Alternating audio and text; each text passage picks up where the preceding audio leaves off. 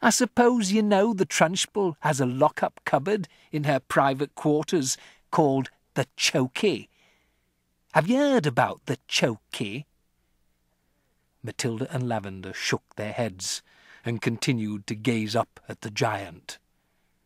Being very small, they were inclined to mistrust any creature that was larger than they were, especially senior girls. "The Chokey," Hortensia went on, "is a very tall but very narrow cupboard. The floor is only 10 inches square, so you can't sit down or squat in it. You have to stand. And 3 of the walls are made of cement, with bits of broken glass sticking out all over, so you can't lean against them. You have to stand more or less to attention all the time when you get locked up in there. It's terrible." "Can't you lean against the door?" Matilda asked. "Don't be daft," Hortensia said. "The door's got thousands of sharp spiky nails sticking out of it.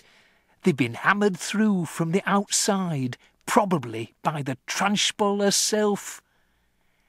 "Have you ever been in there?" Lavender asked. "My first term I was in there 6 times, Hortensia said. "Twice for a whole day, and the other times for 2 hours each. But 2 hours is quite bad enough. It's pitch dark, and you have to stand up dead straight, and if you wobble at all, you get spiked either by the glass on the walls or the nails on the door." "Why were you put in?" Matilda asked. "What had you done?" "The first time," Hortensia said, "I poured half a tin of golden syrup onto the seat of the chair the Trunchbull was going to sit on at prayers. It was wonderful.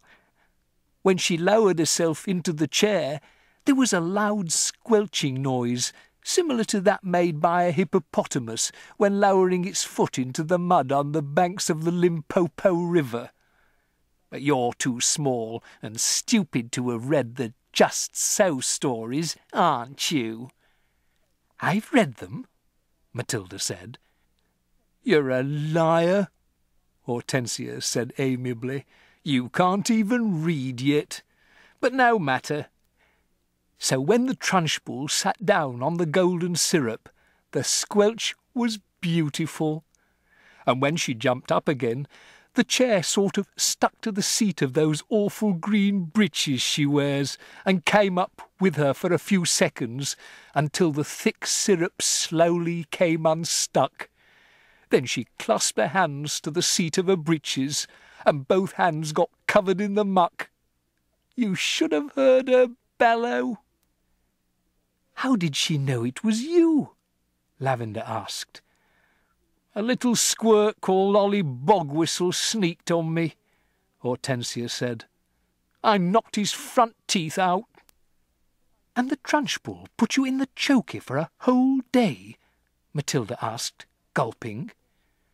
"All day long," Hortensia said. "I was off my rocker when she left me out. I was babbling like an idiot.